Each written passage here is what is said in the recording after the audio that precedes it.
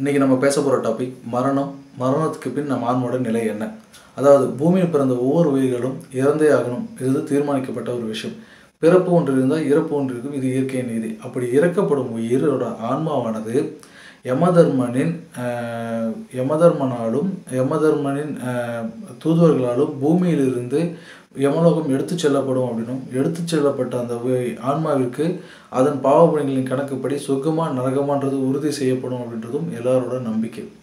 இதன்படி நம் வாழும் நாட்களிலேயே, பூமியில் வாழும் நாட்களிலேயே நம்ம பாவபுண்ணியங்களுக்கு ஏற்றாற்போ நமக்கு சொர்க்கமா நரகமான்றது முடிவு செய்யப்படும் அப்படின்னும், அதன் பிறகு இறந்த பின் நம்மளோட ஆன்மா பூமியிலிருந்து யமலோகம் நோக்கி செல்லப்படும் பொழுது நம்ம பாவ புண்ணியங்களின் கணக்கின்படி எப்படி அந்த ஆன்மாக்கள் போகும் வழியில் சித்திரதைகள் இன்னல்கள் அனுபவிக்கப்படுன்றது புராணங்கள் சொல்லப்படுதா சொல்கிறாங்க.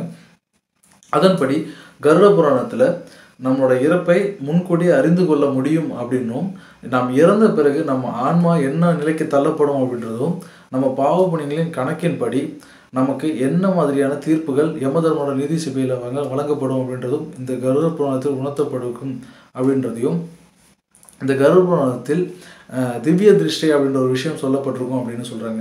இந்த திவ்ய திருஷ்டி என்ன அப்படின்னா, இறக்கும் தருவாயில் இருக்கும் ஒரு உயிருக்கு இந்த திவ்ய திருஷ்டி வழங்கப்படும் அப்படின்னும், இந்த திவ்ய திருஷ்டியின் மூலமாக அவர்கள் உலகை அறிந்து கொள்வார்கள் அப்படின்றதும் சொல்லப்படுறாங்க. அப்படி இறக்கும் தருவாயில் இருக்குங்க தானாக நினைச்சா கூட உடலை அசைக்க முடியாது அப்படின்னும், அசைவற்ற நிலையில் இருக்கும் உடல்ல இருந்து வாயிலிருந்து உமிழ்நீர் சுரக்கப்படும் அப்படின்னு சொல்கிறாங்க. இந்த இறக்கும் தருவாயில் இருக்கும் உயிர் தன் பாவ புண்ணியங்களின் கணக்கின்படி பாதத்திலிருந்து மேல் நோக்கி இறப்பு நிகழும் அப்படின்னும், அந்த இறக்கும் தருவாயில் யமதர்மனோட தூதுவர்கள் அவர்களோட கண்களுக்கு தெரிவார்கள் அப்படின்றதும், அப்படி தெரியும் யமதர்மனோட தூதுவர்கள் மிக கொடூரமானவர்களும் ரொம்ப விகாரமானவர்களும் இருப்பாங்க அப்படின்றதும், இதை பார்த்து அந்த இறக்கும் உயிர் மிகவும் பயத்தோடையே இறக்கும் அப்படின்றதும் சொல்கிறாங்க. இறந்த பின் அந்த உயிரோட ஆன்மா இந்த யமதூதர்களால் இறுக்கி கட்டப்படும் அப்படின்னு சொல்லப்படுது.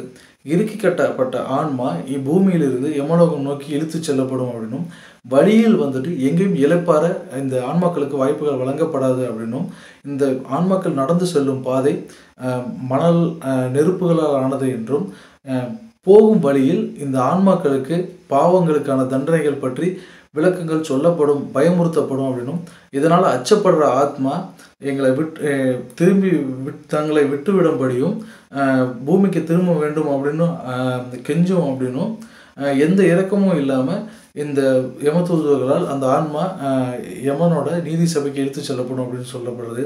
அப்படி இழுத்து செல்லப்படும் ஆன்மாக்கள் யமனோட நீதி சபையில் நிறுத்தப்படும் அப்படின்னும், யமனோட தீர்ப்புக்காக காத்திருப்பார்கள் அப்படின்னு சொல்லப்படுது.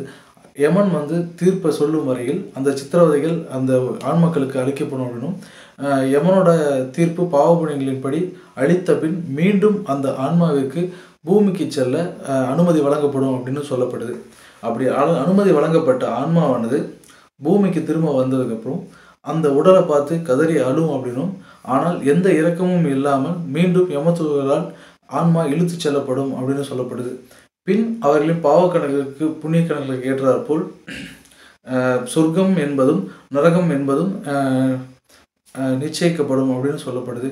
இதுதான் நம் மரணத்துக்கு பின்னாடி நமக்கு நம்ம ஆன்மாவிற்கு என்ன நிகழும் அப்படின்றதுக்கான ஒரு சிறிய விளக்கம். நீங்கள் உங்களுக்கு தெரிஞ்ச ஏதாவது விஷயத்த சொல்லணும்னு நினச்சிங்கன்னா கமெண்ட் பாக்ஸில் சொல்லுங்கள். நன்றி.